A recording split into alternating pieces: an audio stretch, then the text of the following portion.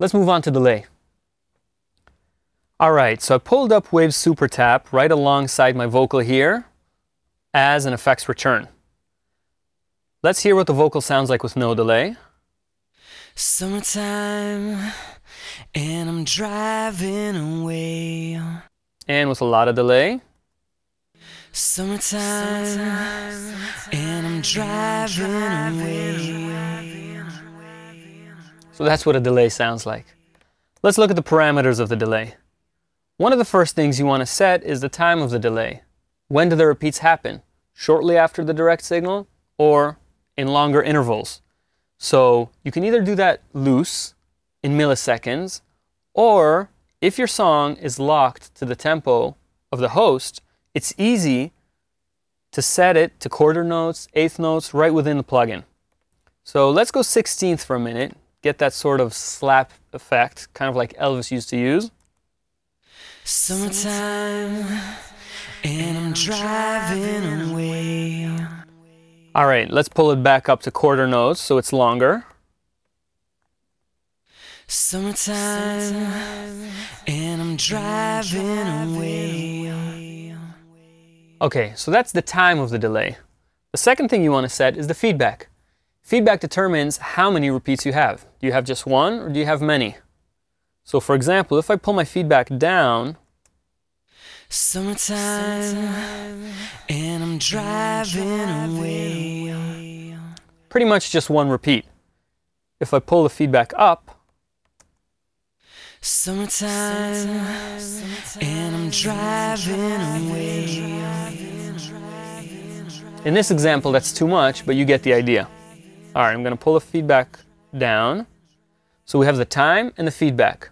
Third thing you want to set is what happens to those delays.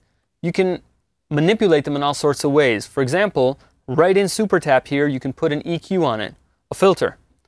So in this case, I'm going to put a hard bell filter at about 1.6 or 7, push it, and I'm going to get that sort of telephony effect just on the repeats, not on the direct signal. This is what it sounds like. Summertime, and I'm driving away. You can of course also modulate the repeats, have a little chorus effect on them, right here within Super Tap. Keep in mind that if your song isn't locked to the host tempo of the track, you can tap the tap pad in Super Pad along with the song where you hear the delays in your head, and they'll be placed right there. Now of course you can have more than one delay line, so I can take the delay we listened to, pull it to the left, open a second delay line here, put it on the right side, and put them at different times. It'll definitely give you a sense of motion and width. Let's listen to that. I put the first delay, it's still at a quarter note, and the second one is at a quarter triplet. Summertime, and I'm driving away. It makes everything sound big. Let's look at another delay real quick, the H delay. Some people prefer a delay that looks like this. It may be a little easier to use, and it sounds different too. It's a little dirtier, a little more lo-fi, and it has a different character to it. This is the default preset. Let's hear what that sounds like. Summertime, and I'm driving away. Okay, so again, we talked about time. Let's change the time to quarter note. Feedback looks about right. Give it the analog flavor, and I'm going to press the lo-fi button. Maybe put a little filter on the return. Let's hear what that sounds like. Summertime, and I'm driving away. Going to pull the feedback up here.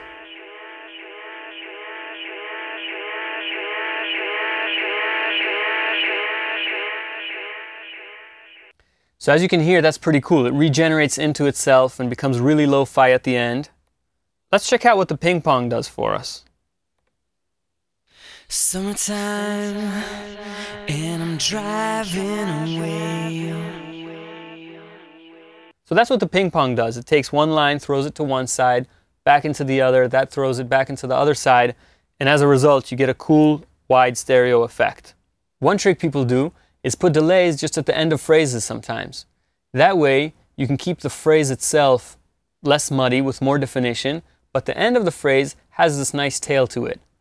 People also open a delay sometimes just on a chorus. Do that, especially when the vocalist opens up with a long note and it kind of sounds like they're doubled. It gives it a very exciting effect. Give it a try. Another thing people may do is put a delay through a reverb.